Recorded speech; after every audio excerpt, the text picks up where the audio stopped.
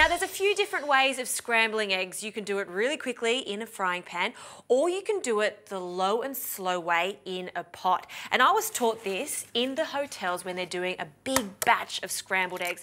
I love doing it this way because they become really fluffy and light and of course very creamy. So I'm going to do 4 eggs. We're going to crack the whole egg straight into a pot. And of course, when you're doing this, use the best quality, freshest free-range eggs you can get your hands on. Now that that's in there, I like to add a little bit of butter, about 15 to 20 grams that I'll break up.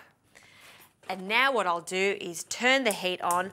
The smallest burner is best. And then using a wooden spoon, break up the eggs and then start to constantly stir until the curds start to form and start sticking to the side of the pan.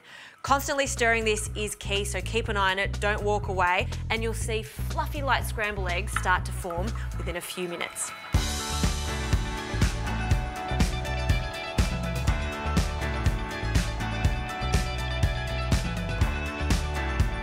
Okay, now you can see how the scrambled eggs have formed. They're really light and creamy, but to make it extra creamy, I like to add just a small amount of cream, about a teaspoon or 2, and then a little pinch of salt, and then turn the heat off, and then give that one final stir, and then that's it. Creamy scrambled eggs, perfectly cooked, and I'm going to pop this on a plate with my favourite side with scrambled eggs, some smoked salmon, and a little bit of toast. I'm going to have a taste of this.